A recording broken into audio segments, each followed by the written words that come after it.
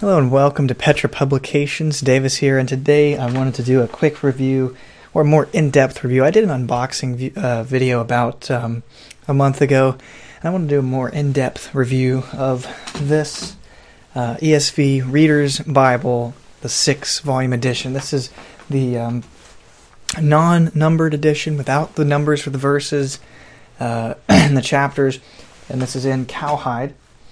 And I ordered mine from evangelicalbible.com, and I'll link them in the description.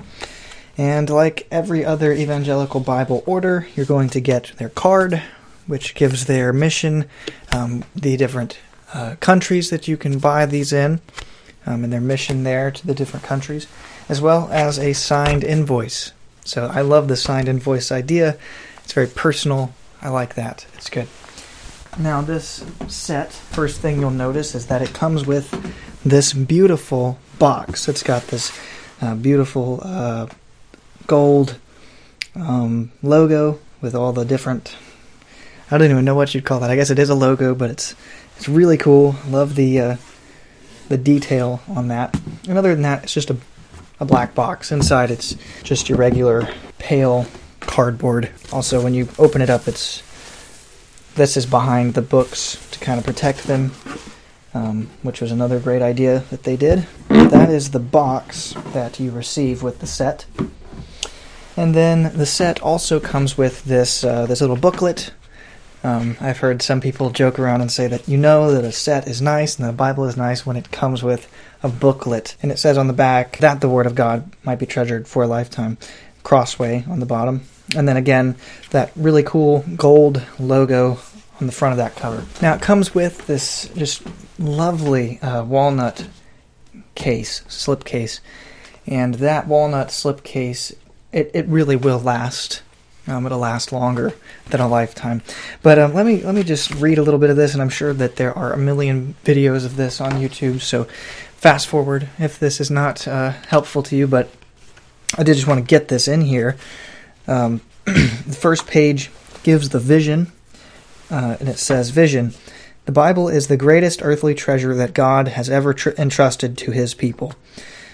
The purpose of the ESV Reader's Bible 6-volume set is to present the biblical text, in a way that facilitates smoothness of reading and deeper engagement with God's Word for the joy of God's people. To that end, chapter and verse numbers, footnotes, and most section headings have been removed in an effort to immerse the readers in the sweep of the Bible's overarching storyline, manufactured in Italy with the highest quality materials and craftsmanship. This unique edition reflects the unspeakable preciousness and beauty of the Scripture itself. And so, obviously, I had heard that or read it before I bought it, and that really did influence me to go ahead and buy it. I wanted it to last. I wanted to be able to give it to my children, my grandchildren, so on and so forth. Something that would last. And of course, regular Bibles will last. Thin lines, wide margins, study Bibles, they will last. But this is something so unique and so different from everything else that I wanted to have it to give it to them. Next page, it gives the typeface. It is in a 12-point font, which is massive for a Bible, which is how they were able to fill up 6 volumes worth. Talks about the paper with 80 GSM. This is my new ESV Crossway Legacy wide margin. Everything fantastic, and I'm going to do a review of that, but for reference, this is a 28 GSM, so your wide margin Bible is 28.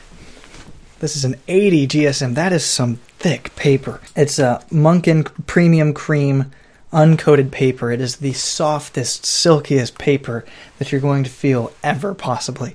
It is so smooth and soft, and it's not a bleached white. It's just a creamy, very nice looking paper, one that you can look at for hours without feeling anything draining in your eyes from the strain of looking at such white paper. It's really fantastic. Next page in this is the leather.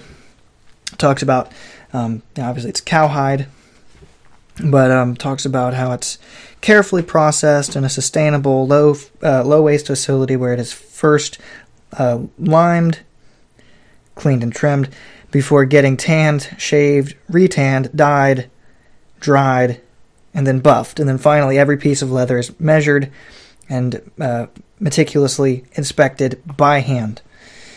That happens in Italy, and it is top grain Costa Rica Lux cowhide leather. And this is really fantastic leather. I've done a review of the ESV thin line Bible that I will link in the description. This is the exact same leather as on that Bible. So really soft, really just really nice leather. The next page, it talks about the slipcase. I've already talked about that a little bit, but the slipcase is handcrafted by Amish craftsmen in northern Indiana out of rich black walnut harvested from sustainable forests in the eastern United States. It is the wood hardness is 1,010 pounds. I don't necessarily know what that means, but I can tell you that that is some hard wood. Just a fantastic slipcase. I don't know. Really, you could not have a nicer slipcase than this. Every slipcase I've ever seen has been, maybe a high-quality cardboard, but cardboard nonetheless. This is it's beautiful to look at. It's pleasing to the eye, but it's also extremely durable and will last forever. And then the next page talks about the printer. This was in Lego, not the toy, but Lego the printer. And it's founded as a Bible and book bindery, and still operates today as a fifth-generation family business, which is just amazing. But they specialize in thin Bible paper, using materials of the finest quality to create beautiful, timeless editions, and that is exactly what we have here. They were founded in 1900, still printing today. And then the last page here is production. The binding and covering process takes place within a climate-controlled facility in order to prevent warping.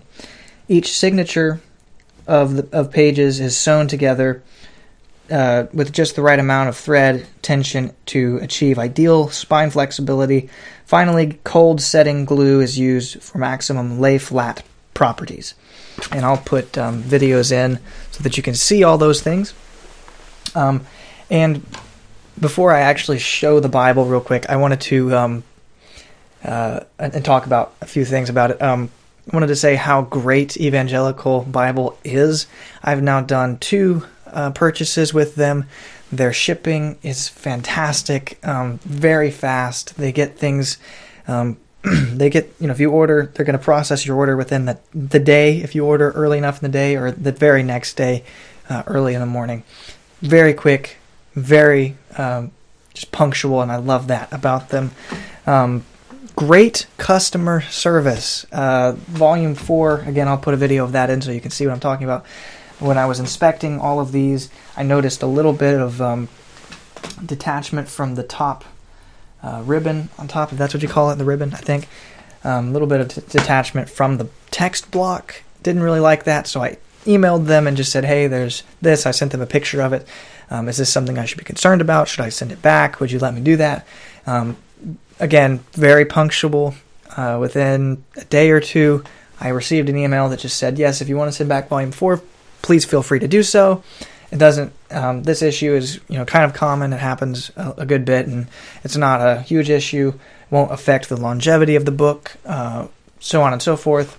And then she said if I wanted to, if I felt comfortable doing it, I could put glue on it myself using a toothpick, to which I said, thank you very much, wouldn't need to send it back if you don't think it's going to affect the book itself. I don't know that much about how books are put together. I'm going to start studying that, though. I think that's really cool, but don't really need to worry about that if you're saying it's not anything I need to worry about.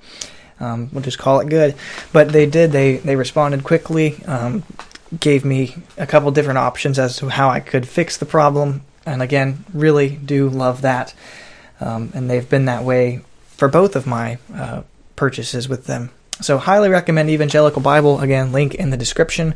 And so what do I think? Again, I say this every time I make one of these, but I have no authority here. This is just my opinion. Nobody needs to listen to it. It is just me talking. But what do I think of this Bible set? I have been using it for a month now, and I absolutely love it. I've read through this one, and I've read several, well, not quite 200 pages in this one, but you can see just how large the text really is, how easy it is to read, just how it lays flat. Every page you turn, you're not going to have any issues with it closing up on you or anything like that. You're just the ease of reading. The poetry section,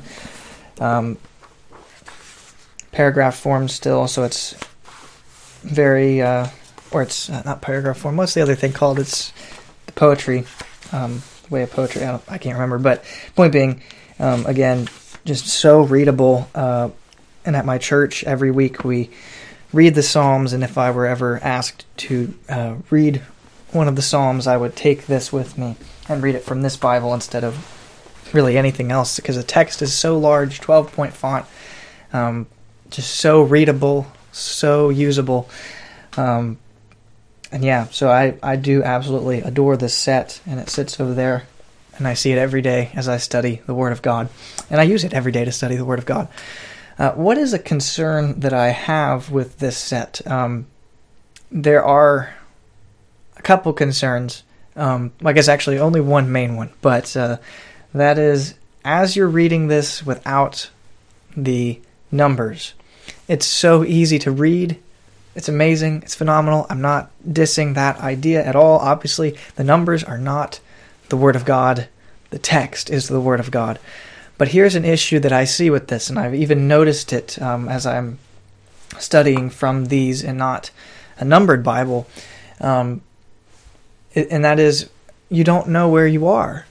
You can't pull things back. You can say, well, I know it's in this book, but I don't know where. I don't know what chapter and what verse.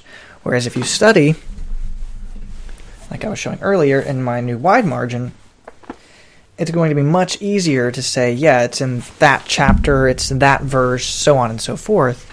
Whereas here, you have nothing to base it on, unless if you look it up in a different Bible that is numbered, and at that point, why do you...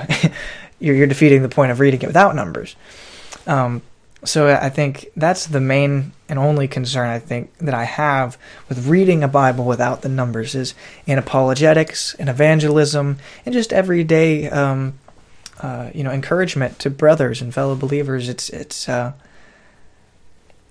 almost crucial that you know where you're citing, where you're quoting from. And you just wouldn't know if this is all you have, if that's all you're spending your time in and reading and studying. You're not going to know. Same thing for sermon or lesson prep. If a pastor or a teacher or even a father who's leading his family in worship is using this, again, great for presenting it. If you bookmarked your spot, or you've got ribbons in this set as well that help you with that. But if you were going to read from it, that's great, but I don't think you should study from it, because you're just not going to be able to say, we're going to study from John 20, Romans 8, Ephesians 4, just John 3. I know what are in those things because I've studied Bibles that have numbers, not ones without them. And so that's the only concern. It's not that big of a deal. I'm probably making something out of nothing. If I am, completely ignore that. But I just wanted to point that out. If you were looking to buy this and you were thinking of making this your primary reading and your primary studying Bible, I would say kind of steer away from that. There are some other things, especially with the kind of money that you're spending, there are some other things for that use that you might be better off to buy. But as far as the Bible, if you're just reading it, if you're using it to read out loud to your family, to your church, to your class, whatever it is, to yourself even at times, this really is a fantastic Bible. And since I bought it for the primary use of my children that I don't have yet, and Lord willing, I will by the grace of God, and grandchildren, again, only by the grace of God. Yeah, I'm very pleased with this. Would recommend, would buy, if the finances are there. And I bought this with money that has been given to me by friends and family, by their love and their care for me. So, great investment. It'll last your lifetime, your children's lifetime, if it's preserved and taken care of. Really great stuff. There will be links to everything down below. I hope you're having a wonderful Lord's Day and continue to do so. May the Lord bless you and keep you, and Lord willing, I will see you again very soon. Thanks for watching.